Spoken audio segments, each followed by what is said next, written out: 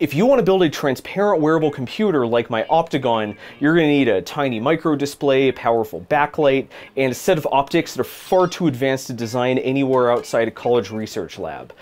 But what if you could see right through the display itself? Can this $23 piece of glowing glass replace this $700 augmented reality headset?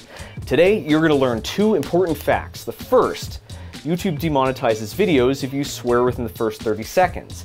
Number two, this heads-up display is bullshit.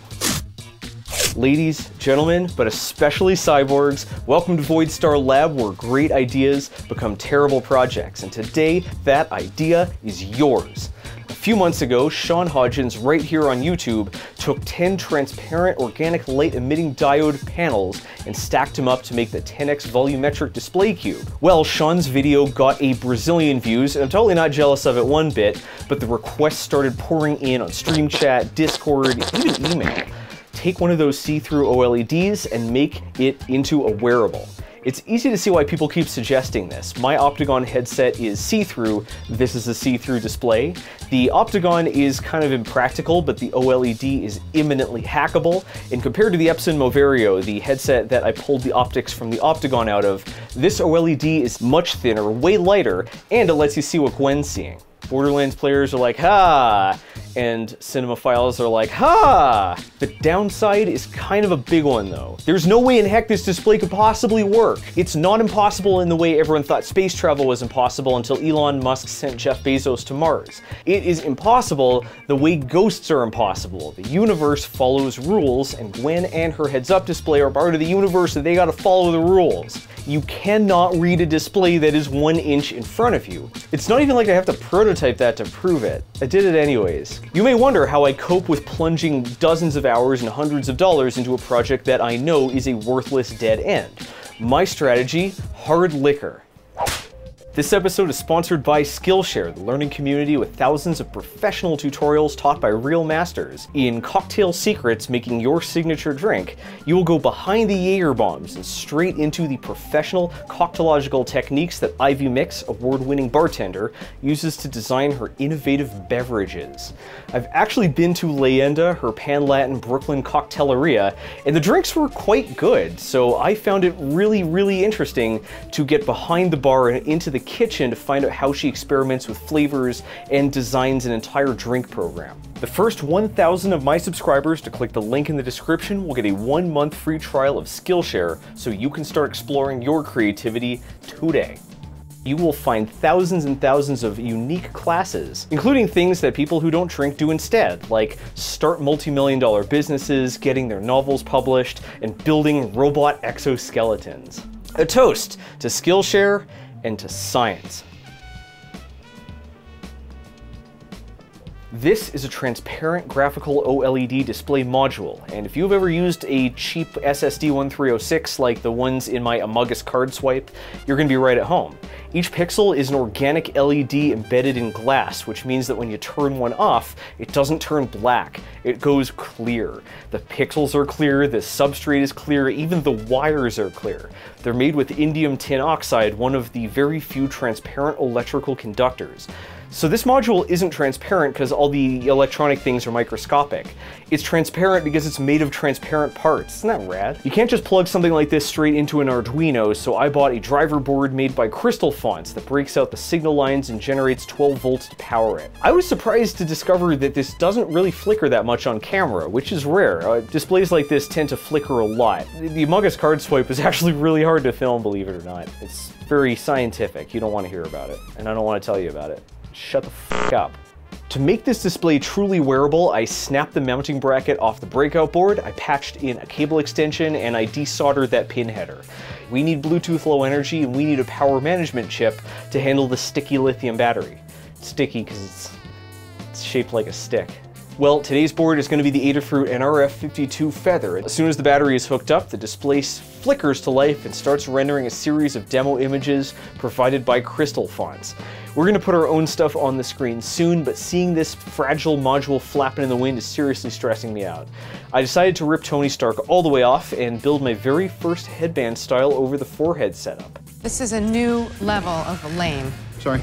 If you're interested in seeing me design future projects, they're every Monday and Friday at 1800 UTC. I put the printer out here this time. Instead of putting a camera in there, I put the printer out here. My brain is so fucking big. The display goes in front, the driver is on top, and over here is the module and the battery in this little side-mounted compartment.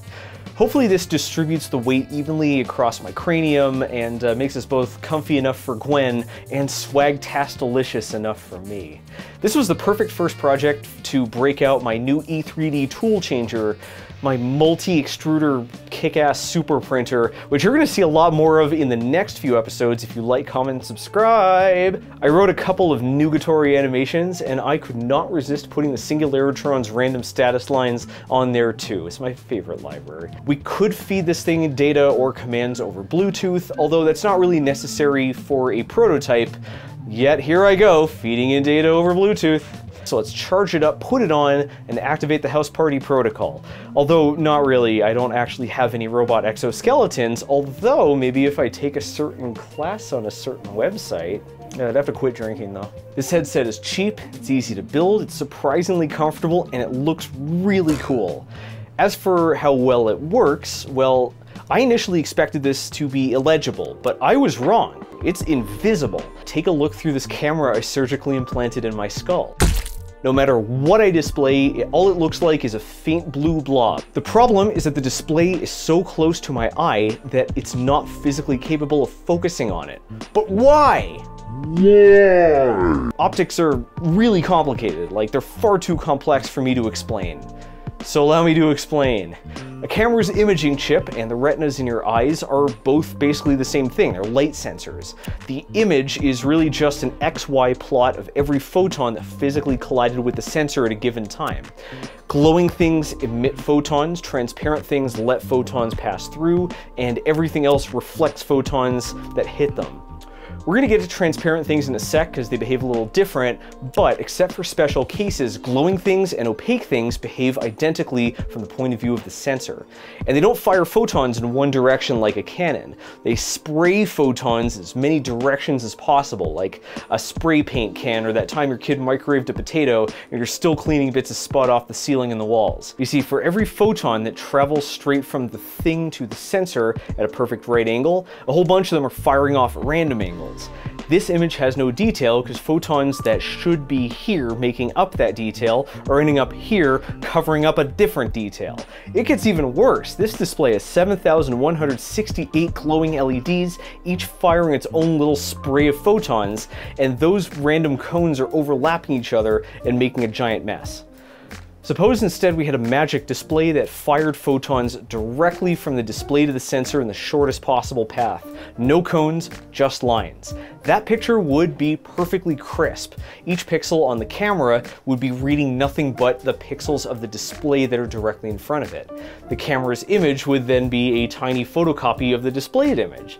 Spraying photons means a blurry picture because the display's pixels are, in addition to lighting up the area they're supposed to, are lighting up a bunch of areas they're not supposed to. So the question is, can we straighten out the photons without using a magic display? Heck yeah! The easiest way to do this is just to back up. Because light is spreading out in all directions, the more distance there is between the sensor and the object, the more parallel the light rays that hit the sensor are. Let's be totally clear, the distance does not tell the photons somehow to straighten out their lives. The same photons are taking the same path. The only difference is the camera sensor is now a smaller target. So only photons that just happen to be moving roughly parallel with each other by sheer chance are going to be able to hit it. The rest just go wide and don't get picked up by the sensor. We can take this even further in the other direction. We can block most of the sensor, make it super small, using a device like this pinhole that makes a tiny target that only allows in the straightest, most parallel photons. But neither of these approaches can work for a wearable display. To make it wearable, the display has to be close to my face. And, you know, there's no place to put a pinhole. It'll either block most of the display or most of my eye. We have to force the photons to be parallel. So it's time to bring in those clear objects that we teased earlier. Light passes through clear things. I know, huge revelation. But light doesn't necessarily pass through in a straight line. When a ray of light hits a clear object at an angle, it bends as it enters. That's called refraction. It also bends as it leaves, but the point is that the sharper the angle at which it hits the surface, the more that angle is altered. We can use this property to design a curved clear lens that forces fanned out blurry light ray cones closer to parallel. The more aggressively angled photons just happen to hit the most aggressively curved part of the lens. The light is now moving straight into the sensor, and the important part, each photon's final destination corresponds to the part of the object that initially yeeted it, reproducing a tiny copy of the object. What's the past tense of yeet? Is it yeeted, yote, yeet, yate? A plump, girthy lens aggressively shoves light rays around so you can focus on nearby objects, spraying a very wide spray of photons. A flat lens more politely nudges the light rays around so you can focus distant objects whose rays are already closer to parallel. And what once was blind now can see. Hallelujah! Since our display is almost point blank, we are going to need the strongest lens we can find. It's a good thing your eyes already have a pair of lenses. Are your eyes tough enough? Let's see if they're up for the job. It's time for a science experiment. Forget pooping, science is what matters. Take your phone and hold it at arm's length. If you're watching on a PC, hold your monitor at arm's length. Focus on the spinning hypnodisc. It's easy, right? Well, try bringing the video closer and closer to your face while continuing to focus on the hypnodisc. Ignore how you're getting sleepier and sleepier. At about a foot, you can start to feel your eyes working. At about 8 inches, it takes deliberate effort to maintain your focus. Somewhere between 2 and 6 inches, mostly depending on how old you are, it's going to become straight up impossible to focus on the hypnodisc no matter what kind of silly face you make. This experiment is over, but by now the hypnodisc has obliterated every single independent thought from your mind. You want to go into this video's description, click on every social media link and hit follow. Then you want to go to our Patreon and type in the biggest number you can think of. When I snap my fingers, you will forget everything that just happened. You'll wake up and feel nothing but a burning desire to tell everyone you've ever met to watch every one of my videos. Your cornea, the bulgy part of your eye, is a lens, but you actually have a second lens within the eyeball itself, suspended in a disgusting matrix of muscles and ligaments called the ciliary body. These things squish the lens, boosting its power so you can see close objects. Or they can relax and pull the lens flat so you can focus on distant objects. Your ciliary body can only stretch and squish the lens so much. And remember, the bulginess of a lens dictates its power. This puts a hard limit on how close an object you can focus on. That's what makes this heads-up display inherently unworkable, balderdash bogus. No one can focus on a display that's that close to the naked eye, making it impossible to actually, display stuff. A wearable display made from a clear OLED cannot and will not be readable full stop with just your eyes, because the lenses in them cannot focus on something that close. This is where the know-it-alls in the audience start to smirk and stroke their chins at the old Zackaroo, for their pulsating brains have computed the answer. Just add another lens between the display and the eye. How could I be so blind? Here, let's demonstrate. Let's take a lens and put it in between my eye and the display. Yeah, the display is now readable, but the real world is not. The lens can't tell the difference between light coming off the display and light passing through the display. So yeah, sure, it bends light rays coming off the display into a form you can see, but then it bends light from the real world that's already parallel so far that you can't focus on that.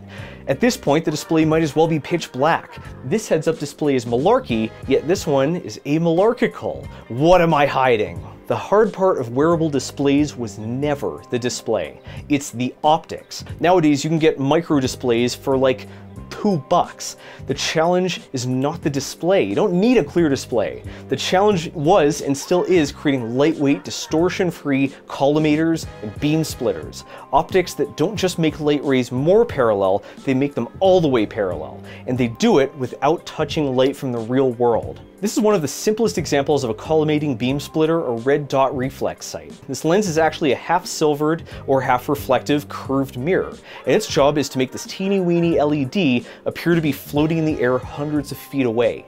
The sight picture is completely clear because the beam splitter allows plenty of light from the front, and the LED is very bright because it reflects plenty of light from the LED. But the cool part is that the dot is always in focus and it always appears in the same position, no matter how I move my head, because the photons have been almost perfectly aligned. Here's a more complex example, Google Glass. 3 laser projectors in the temple bounce a beam off DLP panel, a display where each pixel is actually a tiny adjustable mirror. This sends the light into a prism through a double-sided angled beam splitting mirror. Some of the light escapes, but most of it passes through. It hits a concave mirror at the end of the prism, which sends the light back, reflecting off the other side of the double-edged mirror, and finally into your face. Double-sided mirror. Remember, light only refracts when it hits clear materials at an angle. We can use whatever optic system we want. Mirrors, lenses, prisms, filters, displays, backlights, lasers, waveguides, liquid crystalline silicon micro mirror arrays. But as long as a single piece of glass in front of my eye is flat, as long as it lets at least some light through from both the display and the real world, the image will appear transparent and the real world will be sharp and visible without having to adjust your eyes at all. You're better off just making the display opaque and making the optics transparent. So yeah, I hope this demonstration has put this issue to bed, smothered it with a pillow, burned the body, fused the ashes into a diamond, fired the diamond into the sun, and blew up the sun. A transparent wearable cannot work. It's flim-flam, it's baloney, it's just for looks. And it's not a matter of engineering, it's a matter of physics. I hope I've convinced you that this project is not worth building, but a complete bill of materials is in the description. You know why? Because I'm an American, and I support your decision to make whatever you want, no matter how stupid it is. Speaking of freedom, the first insert number here of yours to use the link in the description will get a free all-access free trial of Skillshare Premium for free. Special thanks to our unnervingly helpful collaborators, CMD or Command, I'm Not Bedicor, Jeremy Arnold, Sweaty Vag, and Chuck Viduk Smaldong. I have hidden their names somewhere in this episode. Can you find them, or are you gonna let that guy find them first? The real heroes truly are the ones whose names can't be spoken in front of children. But who could forget our lab assistant supporters, the pillars of our community? We have a lot of pillars, it's like the Parthenon. These entities allegedly include Kevin DeGraff, Guygasm, BLM and Friends, Daniel Cadwell, Roger Pinko, Mark Whittington, Goodsuck, Bob Dobbington, Nathan Johnson, The Antifa, Xanforian, Protagonist, Epon Man, Damn Near Rector, Chrome Runner, Talon, Democratic Socialist, and a pretty righteous dude. He credited that to me, but he wrote it. C. Harris, My Dog is a Bear, Rusty Flute, Acalia, Just a Silly Vixen, Nino Gansitano, Zosh, Michael Roche, Brad Cox, Philip, Period Klotz, Michael Dunn, Zoster, Autismo, Victor Vaughn, One Handful of Beans, Lydia K, Eddie, Reagan Says Inflammable and Flammable mean the same thing, Jason Llewellyn, Joe Hart, Powerful CCH, Robert Breeze, Sir Derpington of Derptopia, Jay, Trans Rights, Azundo, Frantic Fanatic, Bill Schooler, The World's Greatest Drone Pilot, Botgrinder FPV, SXP, Taranak, Varka, Olivier Yiptong, Silly Patron Name, and Mamish Gewaldig Shep Nachas Shavua Tov 420 Swag Blaze It, my Yiddish mama. Let's give a round of applause to Brooke, Pink Hair Champion since 2001, and to our Discord mods, My Fair Julie, Techniac, and introducing our sharp beaked eye in the sky, Dr. Eagle Talon. But thanks to you for suggesting new projects and sticking with me whether they come together or not. Unlike this display, I will see you in the future.